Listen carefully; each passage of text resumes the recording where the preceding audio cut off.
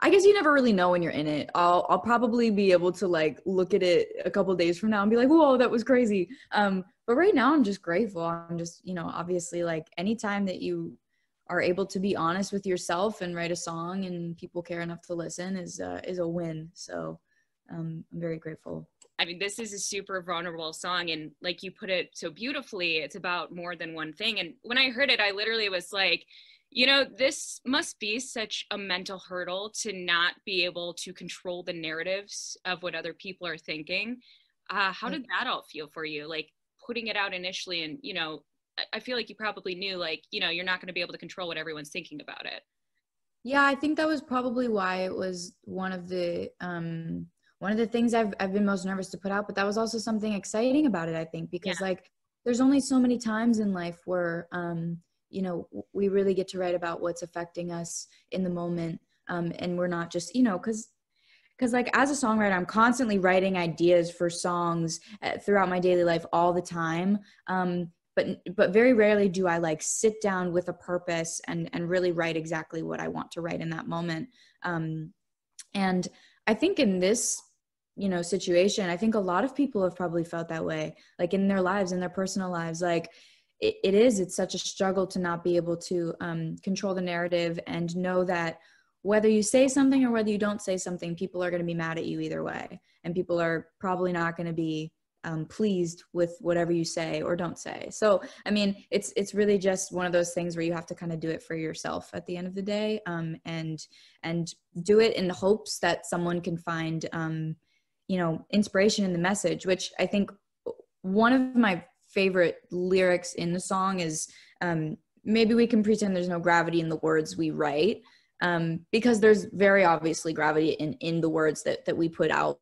And especially the things that we put out into the world. And I've just grown up in this time of social media and kind of grown up in this new age to see how people feel the need to always insert their opinions. And, sometimes it's easier to shut your mouth than other times. And I mean, this time I wrote a song and I'm very proud of it. So I'm glad that people are receiving it well. Yeah, which is ironic because like you spoke of like it being so difficult and not being able to control people's narratives, but that's what the song's all about, not letting people get under your skin.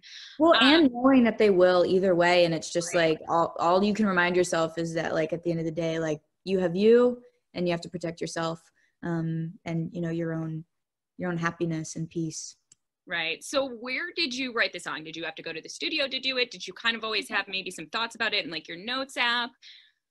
No, I mean, I was actually already in the studio, and it just happened to be one of those days where I was like, this is how I feel. And so this is what I'm going to write. And, I mean, the way that it happened was very effortless, which is interesting. Like most of the time or I think a lot of people assume that it's like this thing where I was like, I had to run to the studio. It's like, no, I was already making music. And, it just happened to be one of those things that I wrote that day and that week, and the timing of everything, aligned. That's awesome. Yeah. Were you nervous to put such kind of like, I don't want to say a direct call out, but like putting the word blonde in it, where you knew people would kind of align with what that meant? Like, were you nervous to do words like that, or was there any sort of hesitation? Like yes and no. I think it's like at the end of the day, the more I dance around the subject, like the less people kind of maybe understand where I'm coming from. And not that like the goal is to get them to understand, because I don't think at the end of the day, like you're ever going to accomplish that. But the more honest I could be in that moment, and the fact is exactly what I said. It wasn't a call out to one person. I mean, in that situation is like a situation, and plenty of other things have happened in this past year alone in my life that I was like, it's getting to be a lot. And I need to compile these thoughts into one place and into one message that I can kind of come full circle with, and constantly remind myself that like people can only get to you if you allow them to. And that was something that I always wish that I could tell my younger self and, my past self. So it really was a message for me to just kind of remind myself. But I definitely know that a lot of my fans have struggled with similar things in their lives, in their personal lives, in their relationships, and whatever it is, in high school, in college, I mean, it's not just something that I'm dealing with alone. So truly it was not directed at one person, but more a lot of people. And I think I tried to get that across in You did it. Like when you posted that, I thought you put it so well. And I like when I read that, I was like, totally, like the whole song, like, you know, I felt like it was about a couple different things even before you said that. Oh, thanks. I mean, definitely in the video. And that was something that I was really excited to make, because I was just like, I think that this is, you know, especially in this time, like 2021 has been such a hard year for so many people internally and mentally and, you know, in their personal lives, that I feel like it's a message that we could use in more ways than one right now, of like, there's going to be a lot of outside noise, and you have to do whatever it takes to keep this quiet, and to keep this quiet. And, you know, whatever that means for you, and whatever that therapy is for you. For me, it was music and it was writing. So that's what I did. Yeah. Would you call that your most vulnerable project that you've done though? You know, I put out another song, was it 2 years ago, a year and a half, called Exhale. And that was kind of the first time that I ever really at least confronted my, my anxiety and just like things that I've dealt with and things that I've grown into over the last few years of my life that I didn't deal with when I was younger. That was definitely, like, I think, also a very vulnerable song too, but this is, you know, another chapter and a different part of my life. And yeah, I mean, it's like I said, you get super lucky when you get to create something that aligns with exactly how you're feeling in that moment. Yeah, the music video, so cool, by the way. Where did you come up with the concept? Like, I love like the all weather situation. And were you like dying, like drenching, like while having to sing? Oh, it was so funny to film. It really was. Like the snow was made out of like, I hate to like give away the mystery, but at the end of the day, it was like some weird cornstarch mixed with something, potato flakes. And it kept getting in my eyes and in my mouth, and I just like couldn't stop. Like it burned. It was just so uncomfortable.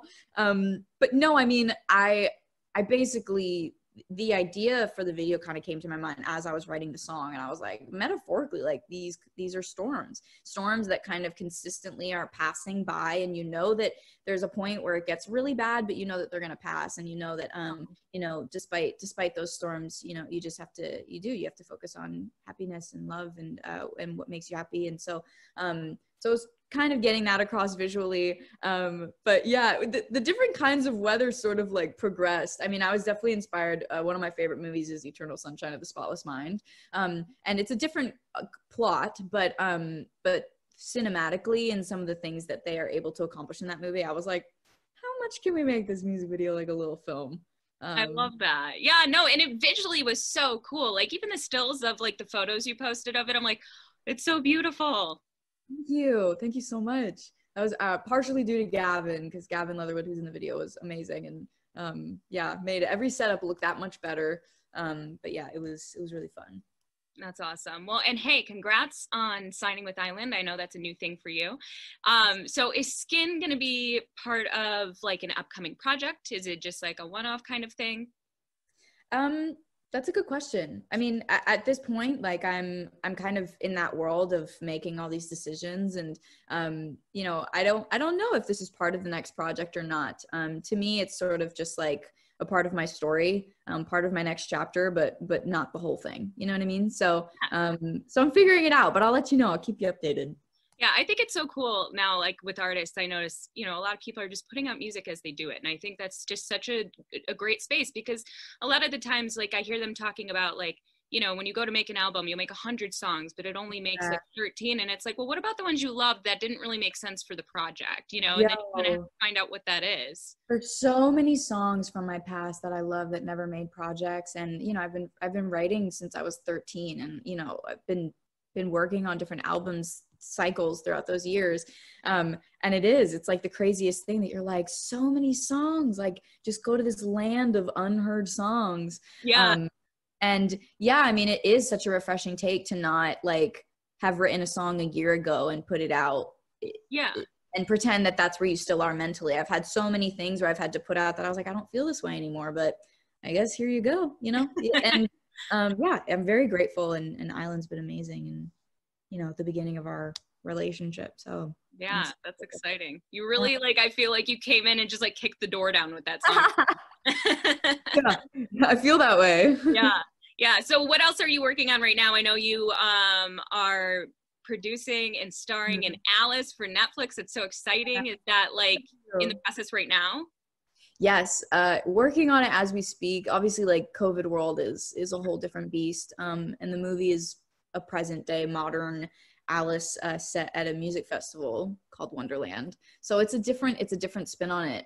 But Netflix was the perfect home, and I'm such big fans of them, and so I'm so excited for everyone to see what we do with it. But definitely working on it right now. And yeah, it's the first film with my production company, so I'm very grateful and like just so stoked to learn everything I'm learning right now, but especially for people to see it. So yeah. You are busy. Like, wow, that's insane.